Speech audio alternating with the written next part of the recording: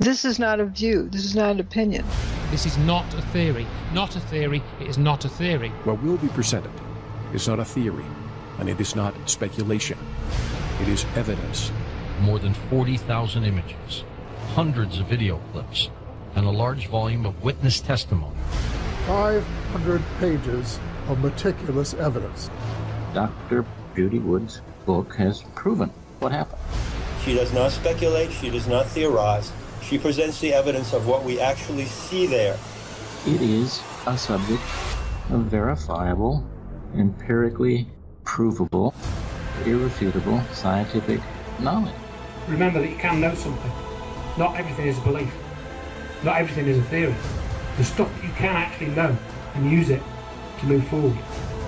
One thing about evidence is that it's there. It's truth. The evidence is always the truth.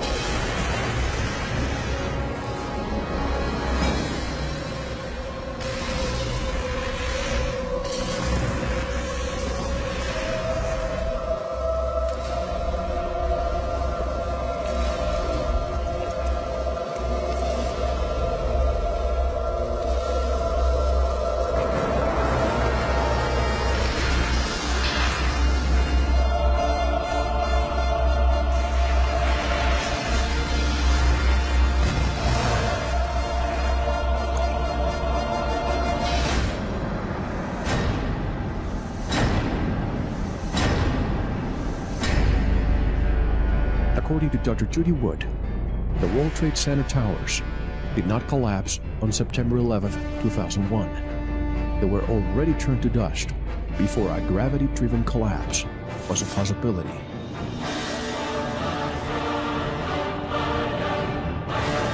Where is all the rubble?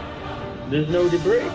Where the hell did these buildings go? Yeah. You're talking about 110-story buildings that fucking evaporate. Where did the towers go? When the towers went away, there was no S wave or P wave. It was only a surface wave. And you get that when you lift the buildings off the ground. You no longer have that weight there. It's gone.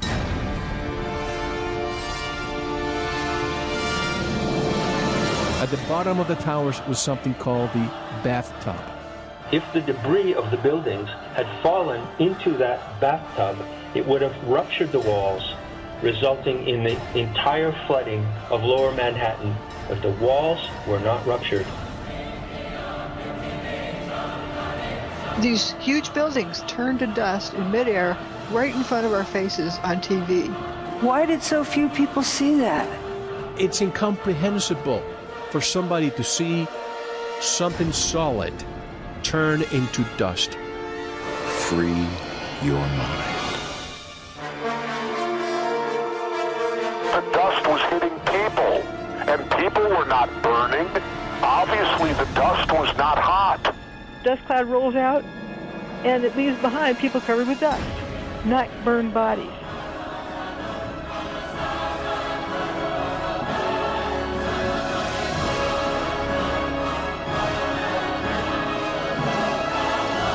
Why not the trees? Why not the buildings? Why not the paper?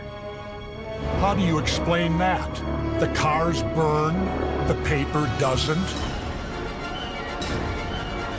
The alleged plane that we saw on the video went through the building like knife through hot butter, almost as if there was no resistance whatsoever.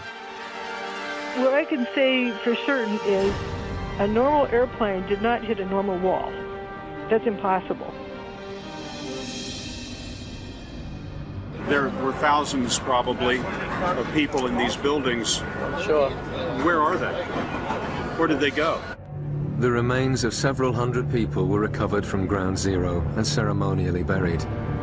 But there was no trace left at all of over 1,500 who died. Remember the people who left the building early, they've been referred to as jumpers? I don't think they voluntarily jumped. How many people are we talking about? About 1,200. It was raining people. It appears that there's a lot of mass coming out of the building for hours. So basically it was disintegrating from the inside. Yeah. By 5:20 p.m. there wasn't enough mass left to slam to the ground. The walls were like an empty shell. At the World Trade Center, 50 times the normal levels of tritium were discovered. It's from some kind of nuclear reaction. This is the really weird thing, isn't it? There was a big hurricane on the morning of 9/11, just off the coast, and bizarrely, it seems, no one on the news mentioned it. This was recorded in Alaska. Ground-based magnetometers at 6 different locations. Yes. At precisely that moment, the Earth's magnetic field changed. He creates a static field, and within that static field, he interferes radio frequency signals. This interference is a different kind of physics.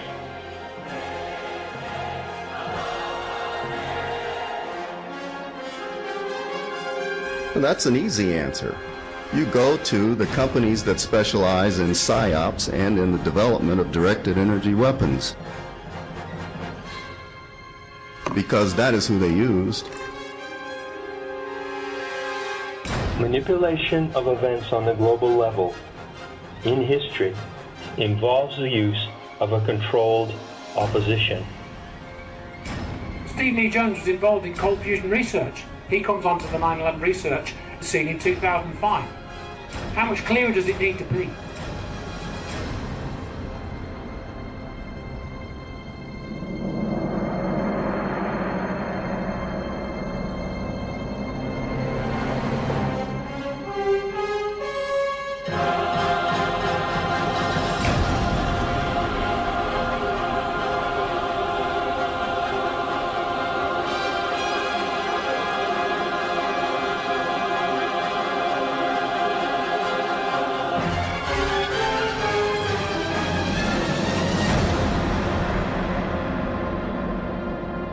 No one has ever done anything like this.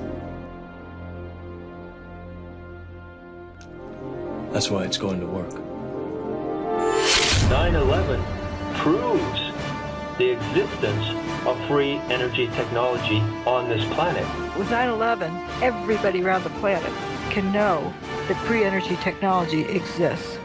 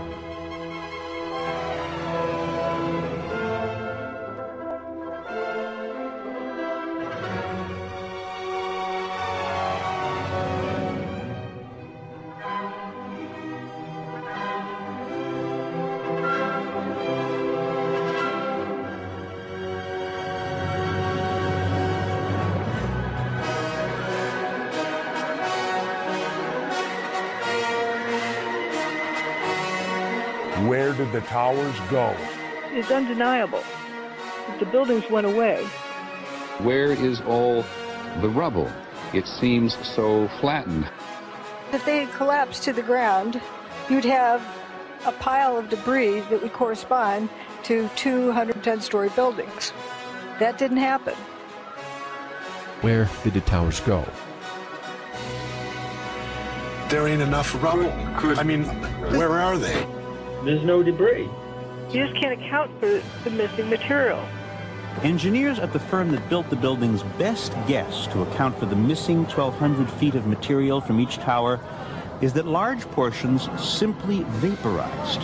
And look at those pictures just hours after the event, and there was nothing there. You had a little bit of rubble, but you didn't have 210-story buildings piled up there. That's the part that's crazy. It's just that's all that's left. People who have been right down next to the base of what was the trade towers say there's virtually nothing left. Maybe a few flights of stairs, a few stories of one of the buildings. 110 stories at ground level. 110 stories at ground level. I've got a picture of Building 7 in the background still standing and fuming away. It went away at 5:20 that day. So we know it's before 5:20 on 9/11. You're looking straight over from West Street, and you should see a 110-story building blocking your view. But there's just nothing there, right down to the ground. There's an ambulance that was parked in front of Tower 1 on West Street. Okay. And Tower 1's not there anymore. But the ambulance is there. That should have been obliterated too, don't you think? Why isn't the ambulance crushed? It's obvious there's a big lack of material there. The north tower is right here. You see, you just have that shell of the facade there.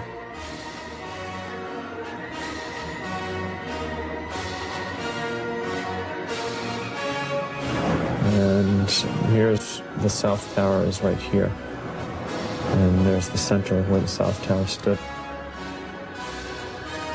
Where the hell did these buildings go? That's the all that's standing of the Twin Towers right now in the background. That's all that's standing. That's it. That's all that's left. Every building with the WTC prefix was destroyed that day. It wasn't 2 towers. It wasn't 3 towers. It wasn't 4 towers. It wasn't 5 buildings, 6 buildings. It was 7 buildings. Usually mainstream they would tell you, oh Mel, but it's just all that debris that bumped into those buildings that were in the close proximity, so they probably had structural damage and they had to be demolished. Well, then let's go see that debris that bumped into them. It doesn't exist. Look at WTC 6. Approximately 50% of the building's mass went away.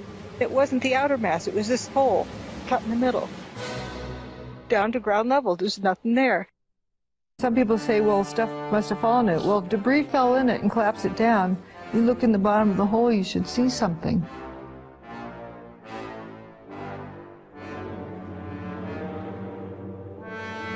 There wasn't much of anything left of the building. You don't see toilets, you don't see desks, you really don't see anything. Nothing that you would recognize as being part of something in an office. Aside from huge pieces of twisted steel from the towers, there was little that was recognizable in the debris. No one had ever seen anything like it. I mean, you didn't find a shard of glass, anything that looked like would be used by a person. You just didn't see. All there was powdered debris and metal. We're talking here about 43,600 windows, 600,000 square feet of glass, 200,000 tons of structural steel, 5 million square feet of gypsum, 6 acres of marble, and 425,000 cubic yards of concrete, turned in good part into a cloud.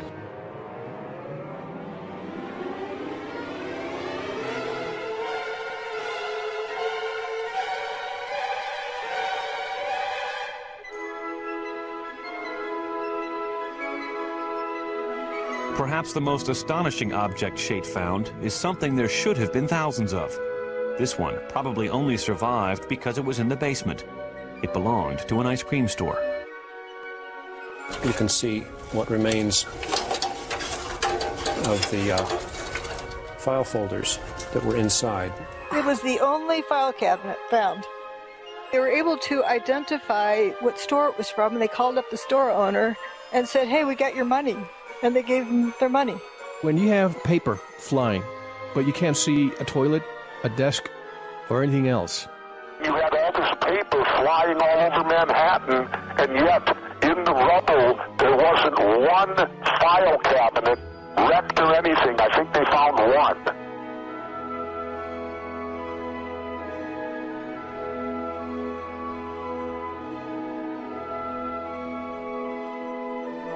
The most amazing part of it is those two little pimples where there's an arrow that points that people survived here.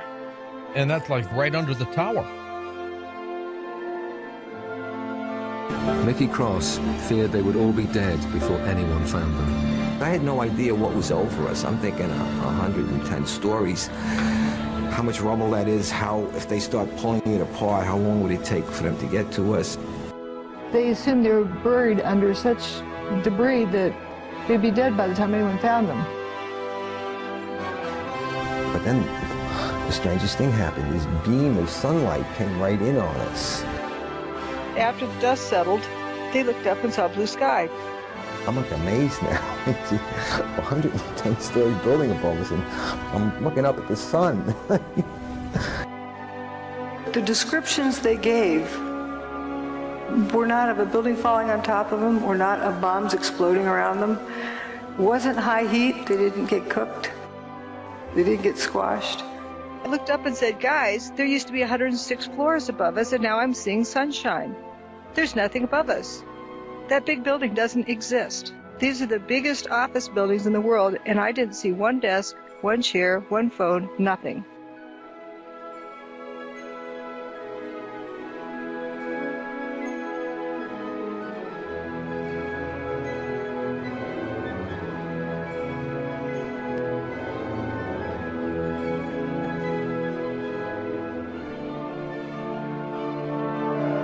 There's nothing much left. There's a few beams here and there, if you call them, but it's pretty much at ground level.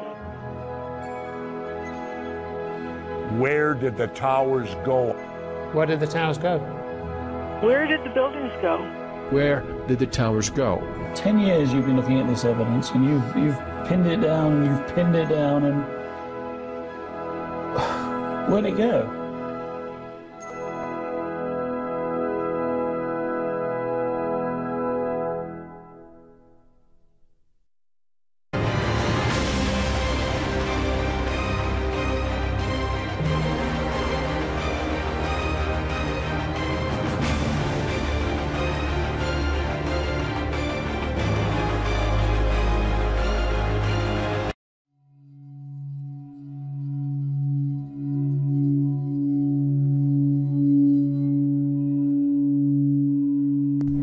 In the words of Dr. Judy Wood, "For the record, I do not believe that our government is responsible for executing the events of September 11th, 2001, nor do I believe that our government is not responsible for executing the events of September 11th, 2001. This is not a case of belief. This is a crime that should be solved by a forensic study of the evidence." The popular chant, "9/11 was an inside job," is scientifically speaking no different from the chant that 19 bad guys with box cutters did it. Neither one is the result of a scientific investigation supported by evidence that would be admissible in court. Neither identifies what crime was committed or how it was committed. Dr. Judy Wood earned a PhD from Virginia Tech and is a forensic scientist and an engineer with over 35 years of experience in this very area. In the time since 9/11/01, she has applied her expertise to a forensic study of over 40,000 images, hundreds of video clips, and a large volume of witness testimony pertaining to the destruction of the World Trade Center complex. She's also the author of the book entitled "Where Did the Towers Go? The Evidence of Directed Free Energy Technology on 9/11. You do not push a belief You basically are telling the reader to come to their own conclusion based on the evidence that you present. I don't ask anyone to believe me. I don't want them to. I want people to know it for themselves. I want people to understand what this is. And we're talking about somebody with credentials, somebody with the experience to analyze this empirically. If what she's saying is true, and I went to your website and I was blown away from day one, how in the world is it that I don't know about her? I have over 30 years of experience doing forensic engineering and science. This is what I've trained to do my whole life. I could see that something wasn't right, but nobody else could. And they were so traumatized, they had their pitchfork in hand, ready to go get the witch. Something about Judy Wood is that she has a tremendous moral keel that must never, I think, be forgotten. I was just doing what is honest, what's true. You see a problem, and if you don't do anything about it, that's going to sit on your conscience, isn't it? She has been rigorously excluded from the 9/11 Truth movement.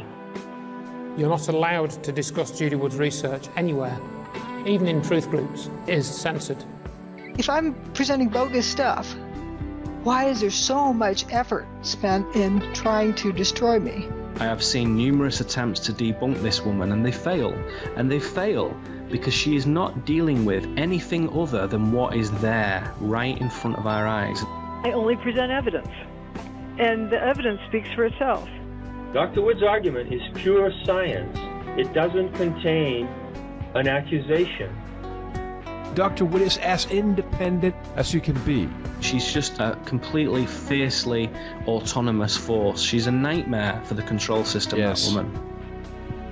My mother had told me not to look into 9/11 because she said, if you do, you won't have a career. And I said, if I don't, nobody will. We might not even have a planet.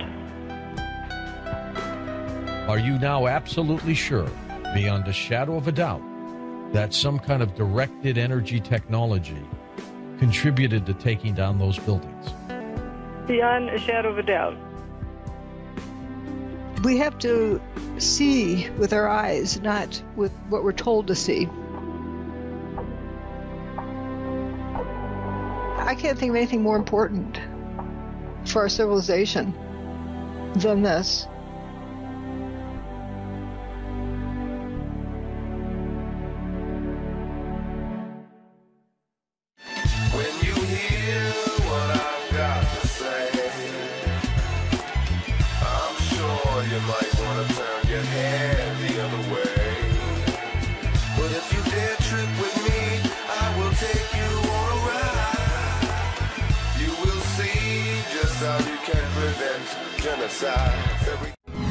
Where did the towers go?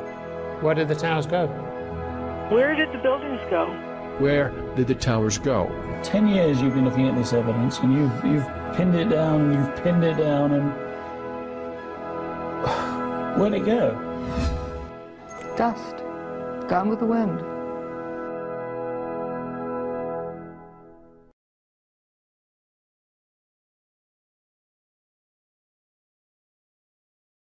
We're talking about the fact that most people see what they expect to see, what they want to see, what they've been told to see, what conventional wisdom tells them to see, not what is right in front of them in its pristine condition.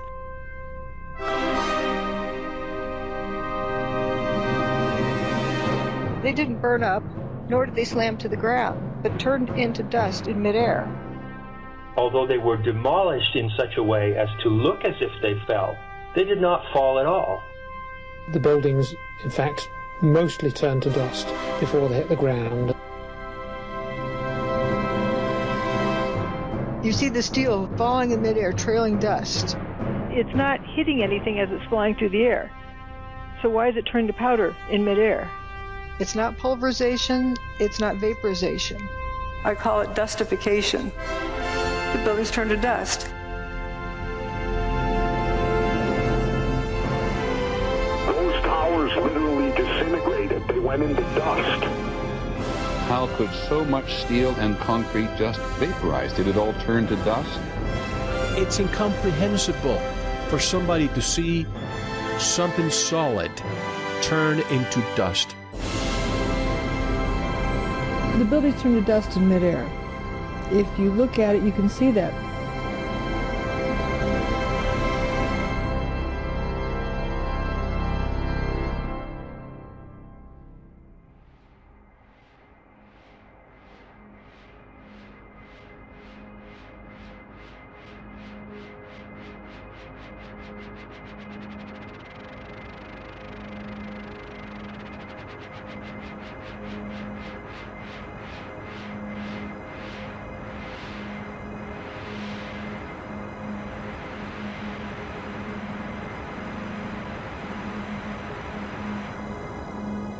This is your last chance.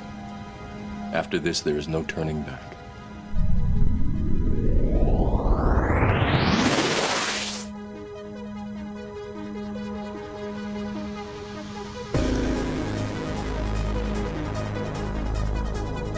You have a steel beam flying through the air, and it's dissolving as it flies through the air. It's turning into dust, and it's not hitting anything.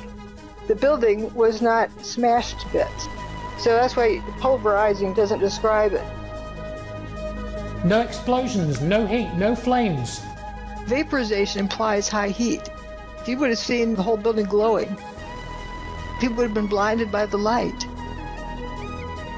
It's very dense dust. It initially blocked out all of the sunlight, 100% of the sunlight, so it was pitch black.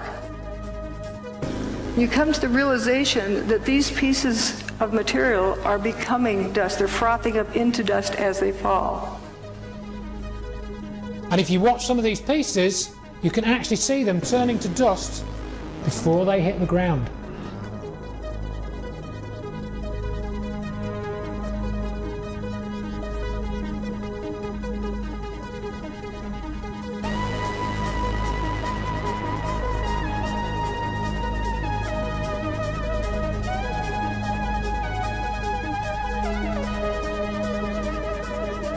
It turns to dust. That's amazing. That is amazing. I mean, just like a Star Trek thing. It just, poof, it's gone. What we saw and what happened on 9/11 was something that we as the public had never seen before. What happened on 9/11, I believe today it was not a controlled demolition, it was not nanothermite, and it certainly was not the pancake effect of two planes hitting a building. There's a cluster of core columns that remains here. Watch what happens to them.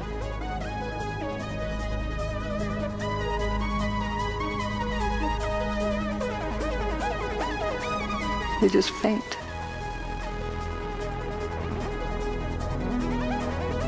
Here's building 7, which is a 47-story building.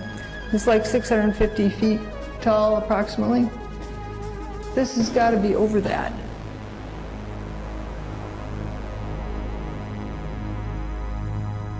It physically disintegrates in front of your eyes. Not concrete, but steel. You can see all of this just frothing up into dust. And it's also blowing downward. That's about 700 feet tall. If that thing tipped over, it would take out a few blocks worth of buildings. How's it going to go straight down? You got a 700-foot hole in the ground, dropping into?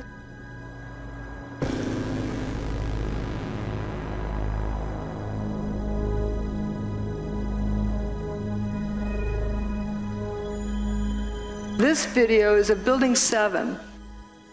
Notice it's one face and one face only that has this lather pouring out of it. If that's smoke, why is it one face only from ground to roof?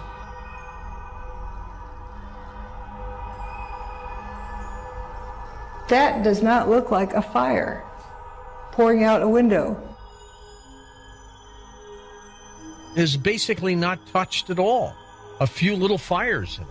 I mean, it was weird. It was bizarre. It blew out of one face of the building only, from bottom to top.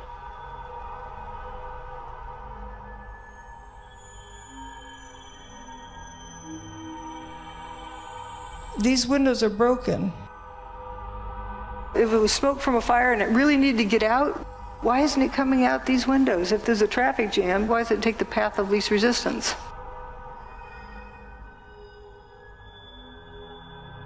Notice it's spiraling around. And the wind that day was only like 7-8 miles per hour. It's not pushing out, it's being sucked out, it looks like. And that poured out of the building all afternoon for 7 hours. That's a lot of material. So basically it was disintegrating from the inside. By 5:20 p.m., there wasn't enough mass left to slam to the ground. The walls were like an empty shell. I wonder how many people out there listening to us right now are just dumbfounded, looking at each other.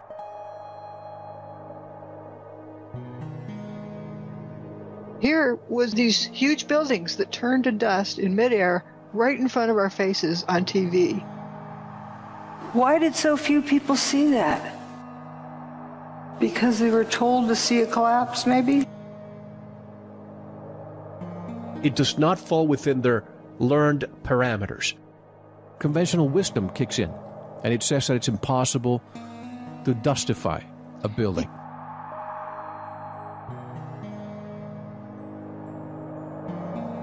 The buildings turned to dust before they even reached the ground. You can actually see this happening. You can watch any of the videos from the news channels. They all show the same thing. We thought we knew what we saw. A plane hitting the building should not turn the buildings into dust. We've got to start looking at this whole situation a lot differently than we have up until now. Free your mind. They just seem to crumble. This is not a theory, and it is not speculation. The proof is staring us right in our face. Can you call that a collapse? The building didn't burn up, nor did it slam to the ground, but turned into dust in midair. The 110-story tower disintegrated in just 10 seconds.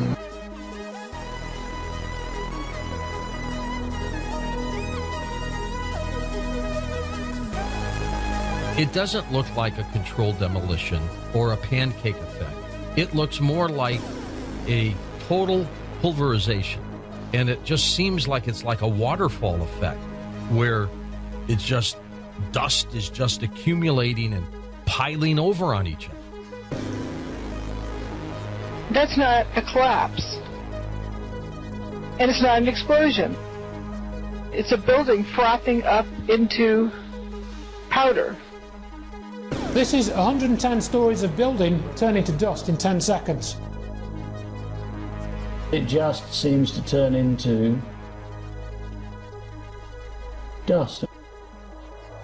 The towers did not collapse. They did not collapse. They were turned to dust. The towers were not brought down, but instead were turned into dust. We don't have a word in our vocabulary that describes that. So I've invented a new word, dustification.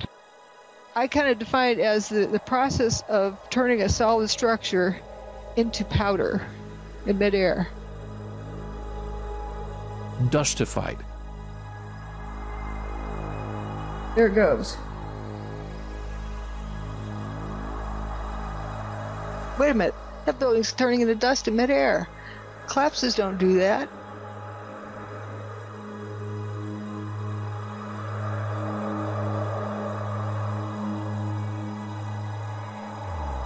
The towers turned to dust.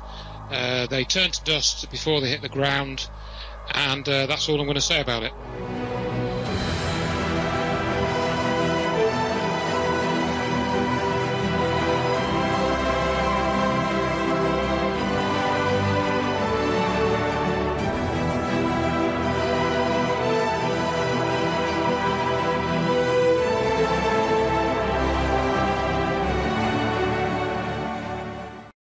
The problem that we confront is on that order of magnitude. It's too big for any one of us.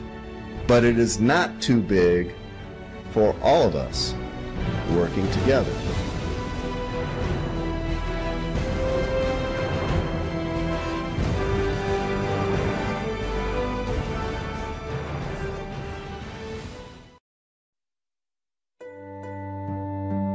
We stand at the dawn of an entirely new age.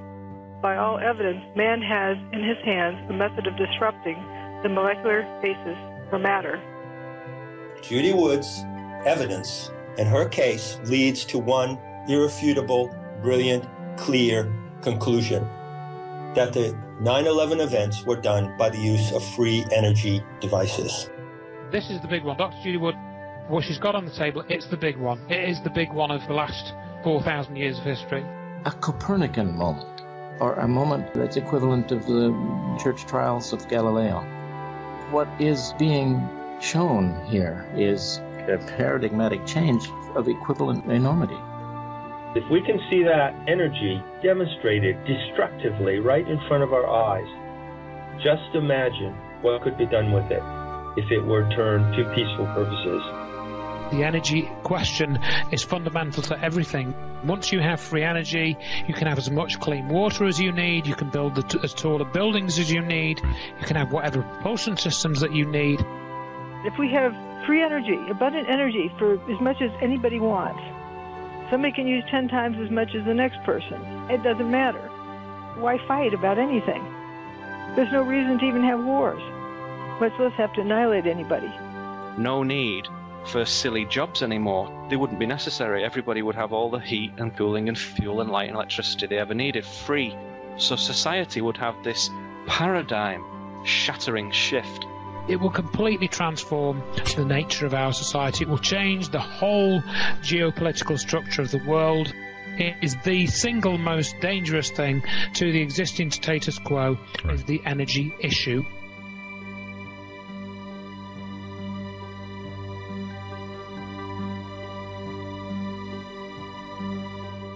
It's my understanding that Nikola Tesla, 100 years ago, knew about this and knew that it could provide free energy to the world. But he also knew it could fall into the wrong hands and be used for evil purposes. So he didn't release it. Some say that all the patents and all the knowledge has disappeared. The risk that Tesla foresaw has been demonstrated. The good news in this, been there, done that. It's already been used for evil purposes. So why not use it for good? The risk is not there anymore. This is the moment for our civilization to claim that technology and find it and bring it out.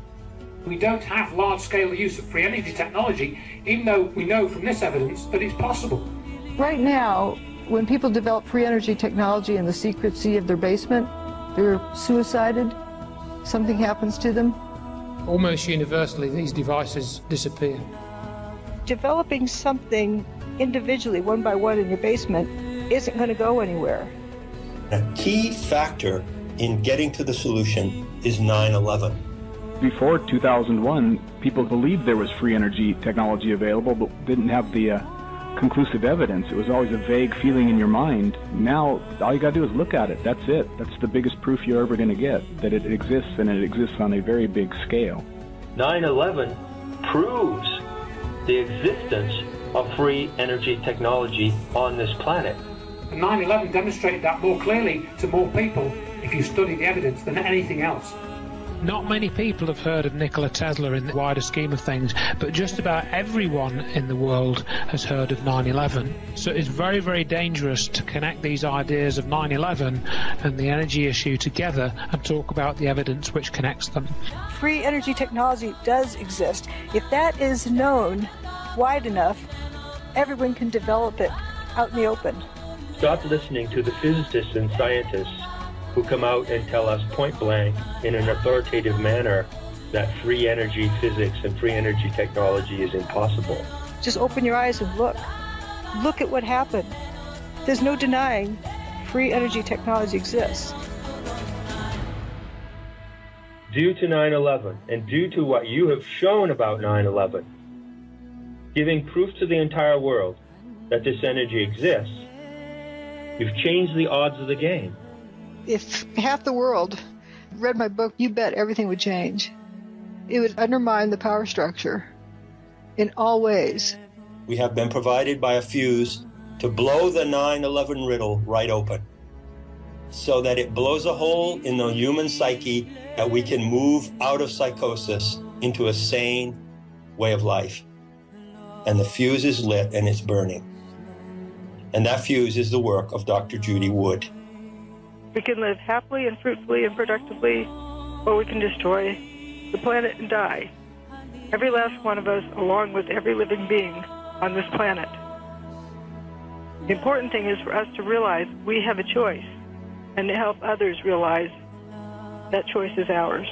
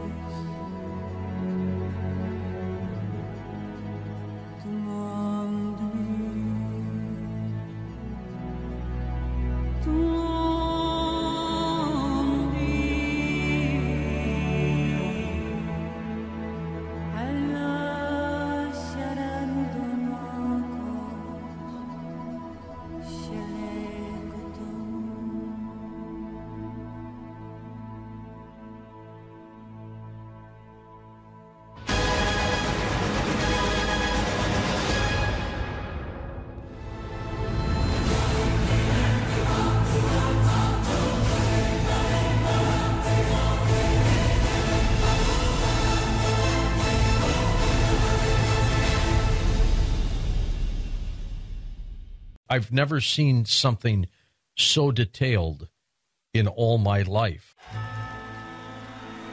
I spent like 2.5, 3 days reading this with my mouth open, frankly, because it is just extraordinary.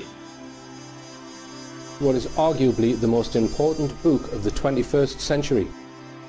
Where Did the Towers Go? Provides the only comprehensive scientific investigation into the events of 9/11 in the public domain.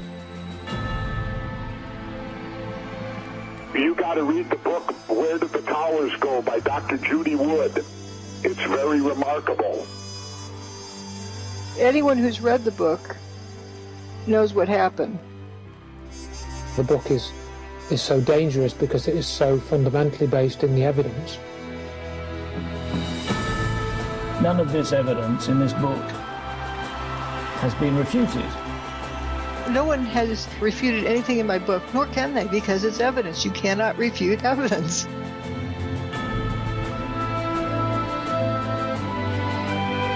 Your book is written in a way where it's scientifically written, however anybody can understand it. You just look at the pictures and it's like you can't explain this stuff any other way.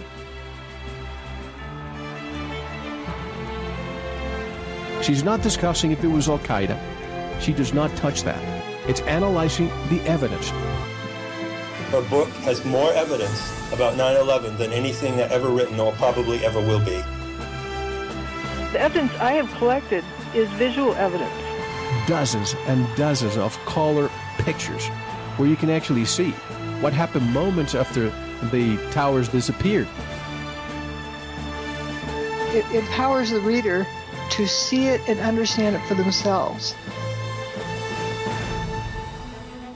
Those pictures weren't taken weeks later or months later. No, that was taken hours after. Plenty of evidence that is absolutely confirmed 10 different ways.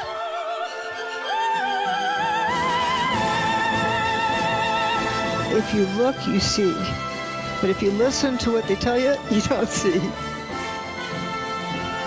After you read it, you'll know that what you've been told is not only a lie, but what's being fed to the truth movement is a lie. I don't come to any conclusions beyond what the evidence makes undeniable. It allows people to know once and for all what happened.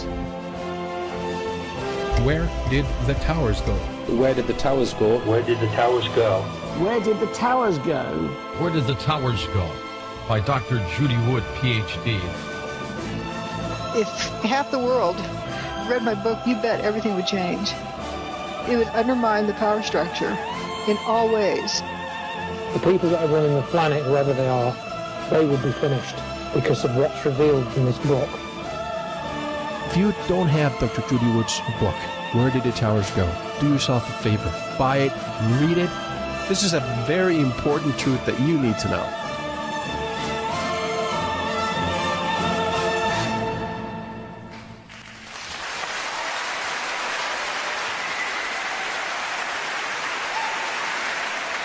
Where did the towers go? Evidence of directed free energy technology on 9/11.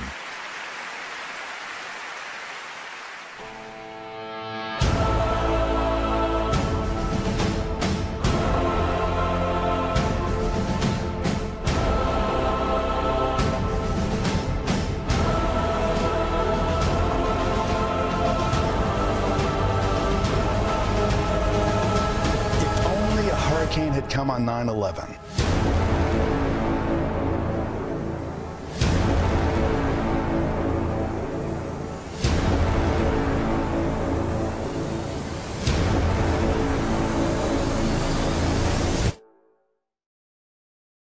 "500 pages of meticulous evidence.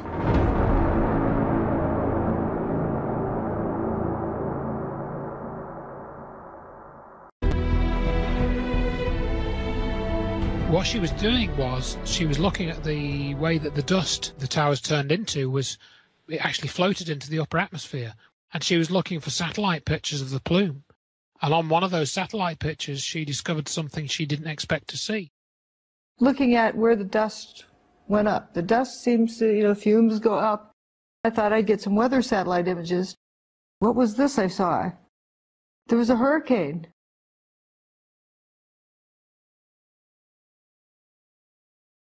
I discovered this huge hurricane the size of Katrina right outside of New York City on 9/11.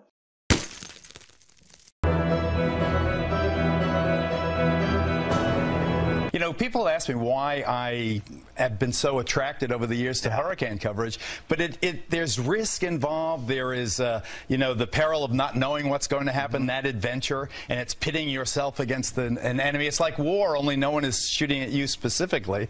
That's what the allure. But there is nary a storm that the juices don't flow, and you look and check it out. Look at that. Remember that? When that? I watched that live. Too. And maybe a store on YouTube.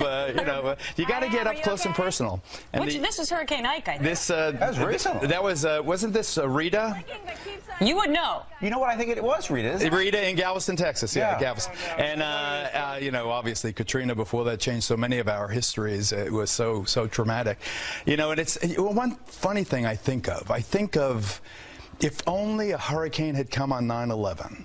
Remember, they didn't know how to use instruments, the terrorists. They took off in Boston, and they literally, after they took over the aircraft, they steered by line of sight. And it was that crystal clear September day. Sure was. Beautiful. And if it were only one of these weather days, history would have been rewritten. And I think about that a lot now, and especially this time of year. So we're the peak of hurricane season. Yeah, you're celebrating 40 years? 40 years, imagine that, isn't it? 40 years in the business. And, longevity has its own revenge. I've outlived like 15 generations of TV critics. Yeah. They all predicted I'd be done in a couple of weeks. Well, do you still get... Everyone has those stories, right? Oh, yeah. The tracking Hurricane Aaron, I guess it's just sort of blowing out into the ocean right now. Fizzling, don't you think? It looks like it won't, it'll just continue to fizzle as it moves north. There is indeed hurricane action today. Here's this huge hurricane right off the coast of New York City. It is forecast, though, to continue to turn away from land. And we've got, we got Hurricane Aaron. This is Aaron right here. This is Aaron. Hey, Weller, look who's here, Mr. Peanut. And a cold front that moved through is really going to help deflect Hurricane Aaron. It is forecast to continue, though, as we said, though, to push away from land. Or they moved it and did 9/11 along with it. You can see on the edge of your screen here, this is the outer bands here of Hurricane Aaron. Looks dangerously close to the U.S. mainland. A lot of people, you even mention it to them, and they say, prove it. The only effect really it does have is some large sea swells along the beaches. The cold front that moved through the area is going to help kind of deflect Aaron, as you see it here, more toward Nova Scotia. It's moving north. Look for riptides and heavy swells along the northeastern Atlantic coast. We're going to have just a beautiful day today. It is affecting the U.S., the eastern coastline, in the form of some pretty large seas. Watch the posted areas if you are planning to hit the beach in the days ahead, because it could be several days that we'll have these dangerous rip currents. Tonight, under clear skies, all will be quiet. We do have a hurricane that's just off the coast. And you'll see that we've got clear skies throughout much of the country. Why weren't people given a warning that there's this Hurricane Aaron there? If you look at the Hurricane Erin data, all this talk of climate change, whether it's man-made, whether it's sunspots, whether it's whatever it is, you have to factor in what happened with Hurricane Erin, because that is categorically clear evidence of some type of weather control. That's another story. What this book is a lot of evidence of what happened. I don't have all the answers. I don't pretend to have all the answers, but I find some very interesting things. This is right outside of New York City on the morning of 9/11. It was even raining at Cape Cod. This hurricane for 4 days straight was going towards New York City.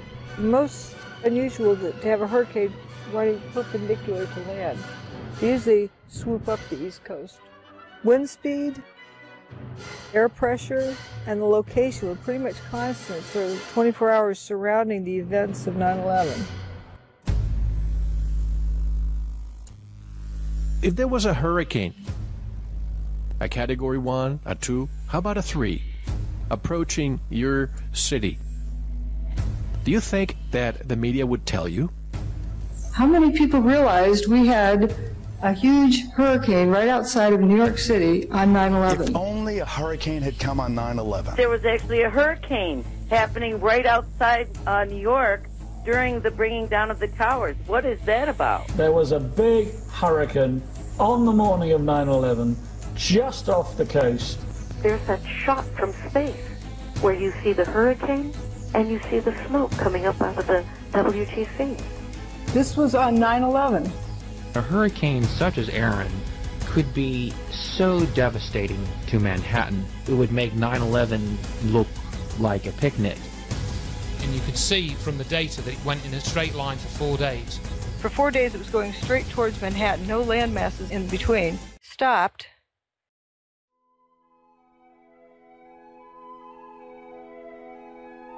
Gorgeous weather today and for the next several days. Rain yesterday afternoon, now well offshore, just a little bit making its way off the Outer Banks. No rain today or tomorrow. Cloud cover too with that cold front is making its way offshore too. So we're going to have just a beautiful day today. It was commented that 9/11 was a fantastic 1 in 1,000 day, beautiful clear skies, no clouds, clement conditions, wonderful day. But people didn't talk about the hurricane. Take a look at the highlights for today. New York City, beautiful day here. 80 degrees today. St. Louis, 83. They had the weather forecasters on the news speaking about how sunny it was in the area. Shouldn't they say, oh, it's sunny, but there is a hurricane? Look for possible flooding in southern Texas, central and southern Florida, where the rain will be heavy. We've got 4 morning weather outlooks from 9/11. None of them on their weather maps show Hurricane Aaron. In fact, if you look at one of the weather maps, you can see it says rough seas on it, but it doesn't show the hurricane. Weather over Manhattan is nice as can be.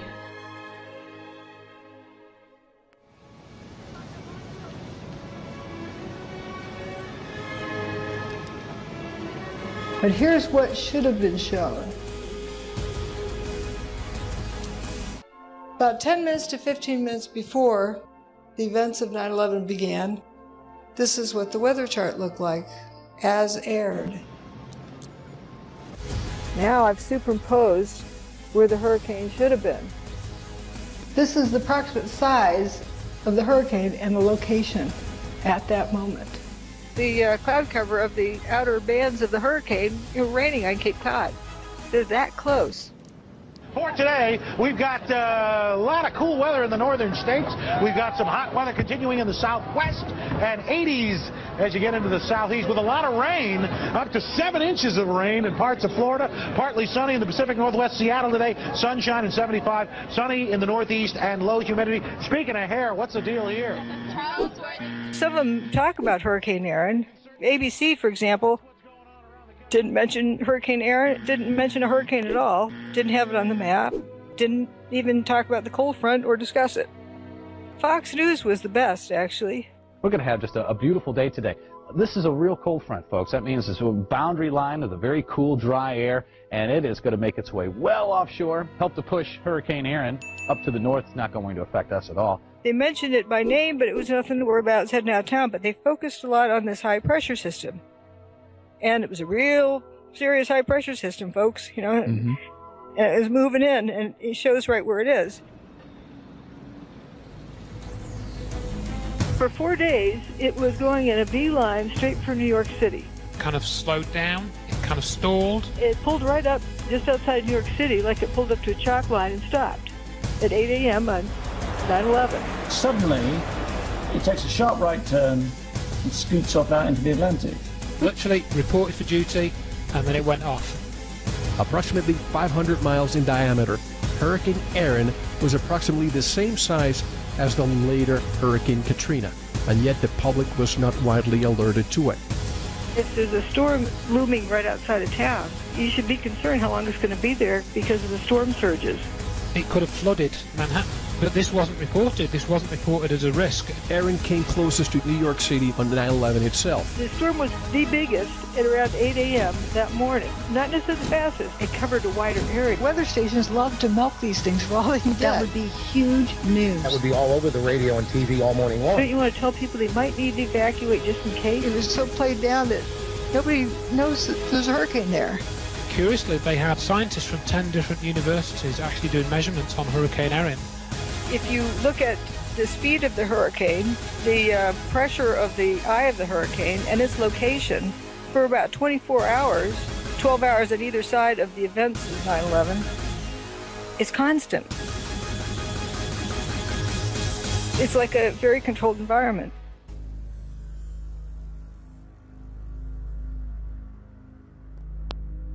On this Tuesday, the night of the Latin Grammys, sunny skies down through Texas, all the way from the bottom of Texas to the top of North Dakota. Little rain to the right of North Dakota. Parts of North Dakota may see a little rain. To the west of the country, no problem. To the east in the country, no problems except down in Florida, little rain. Northeast, we'll see little rough seas along the New England coastline from that hurricane that's going away. Miles and miles of sunshine. Miles Davis. We're going to put Miles out there today. Nice as it can be across the Northeast. Rough seas still. From the chop from that hurricane, but other than that, it's kind of quiet around the country. We like quiet. It's quiet. It's too quiet. Too quiet.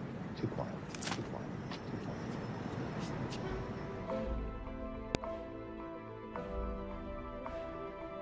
I want to show you, though, just to the east of New York, what our satellites were picking up September 11th, 2001. That is Hurricane Erin. At the time, it was a Category 1 hurricane.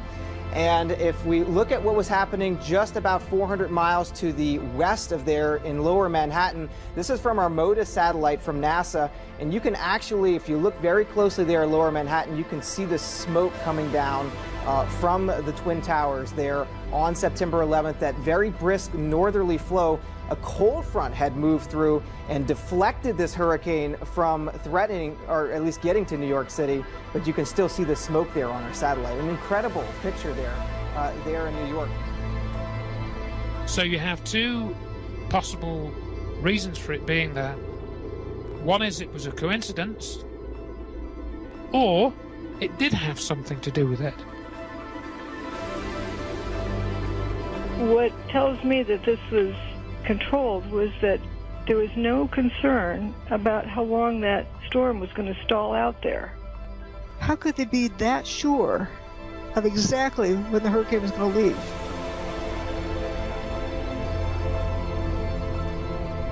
Nobody knows about this. Nobody knows about this hurricane. Why weren't people given a warning unless they were so sure, 100% sure, of what that hurricane was going to do?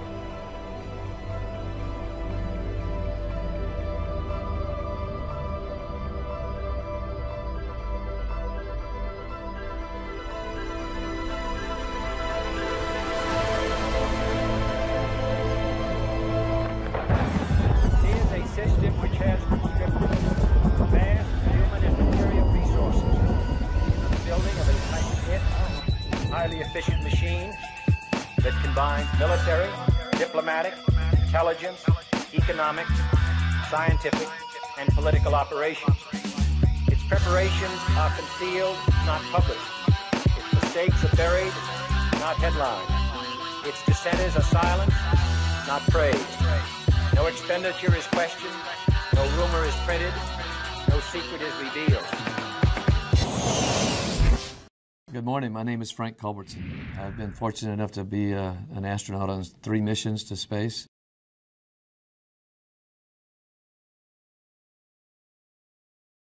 So on the morning of September the 11th, 2001, I called the ground, and my flight surgeon, Steve Hart, came on, and I said, "Hey, Steve, how's it going?"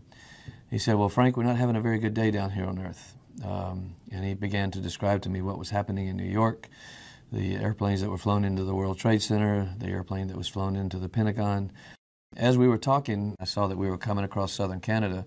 I found a video camera and a window facing in the right direction. Got in the window, and looking out the window from over Maine, about 400 miles away from New York City, I could clearly see the city. It was a perfect weather day all over the United States, and the only activity I could see was this big black column of smoke coming out of New York City, out over Long Island and over the Atlantic.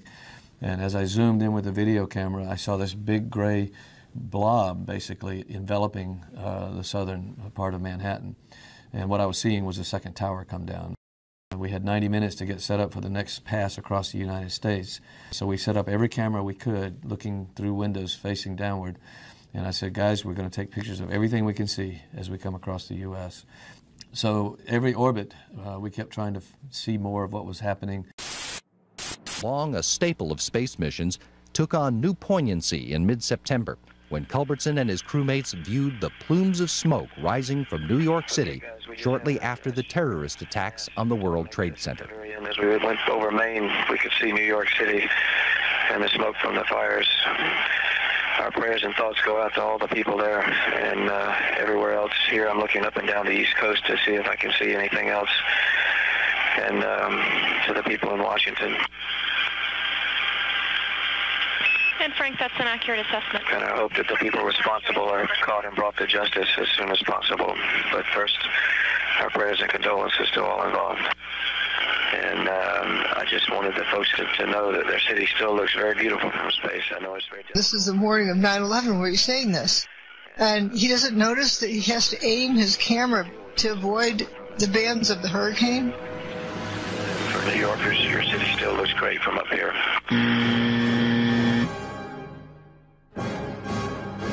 Television is not the truth. Television is a goddamn amusement park. This is mass madness, you maniacs. Turn off your television sets. Turn them off now. Turn them off right now. Turn them off and leave them off. Turn them off right in the middle of the sentence I'm speaking to you now. Turn them off.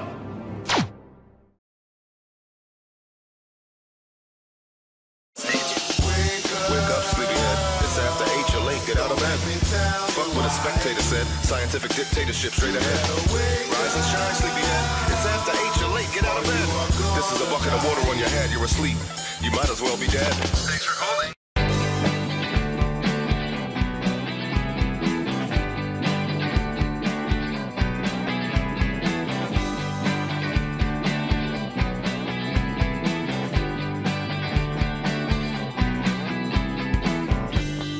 Where did the towers go?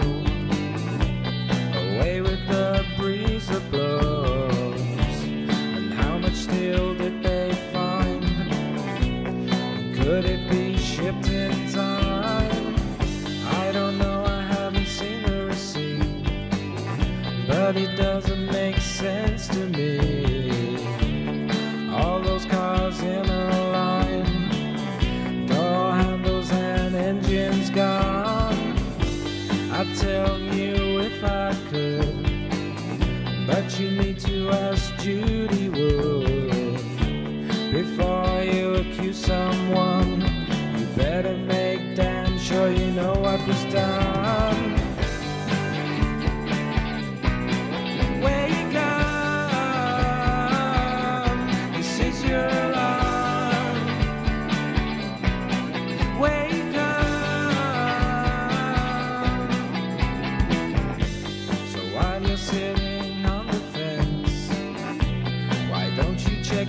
the evidence. I'll tell you something that you'll learn. World Trade Center paper doesn't burn. And how could those buildings fall with the seismic impact so small? I know that something's wrong. 8 seconds, the North Tower's gone. I'd tell you if I could, but you need to ask Judy Wood. Before you accuse someone, you better make sure you know how it was done. Wake up, this is your alarm. Wake up,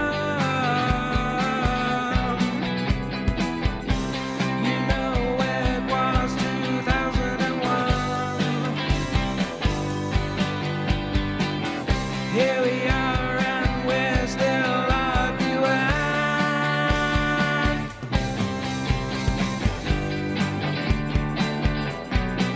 Wake up, this is your alarm. Wake up, this is your alarm. Wake up, wake up, wake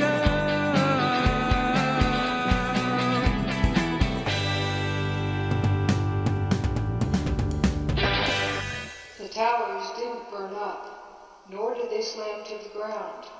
They turned into dust in midair, midair, midair.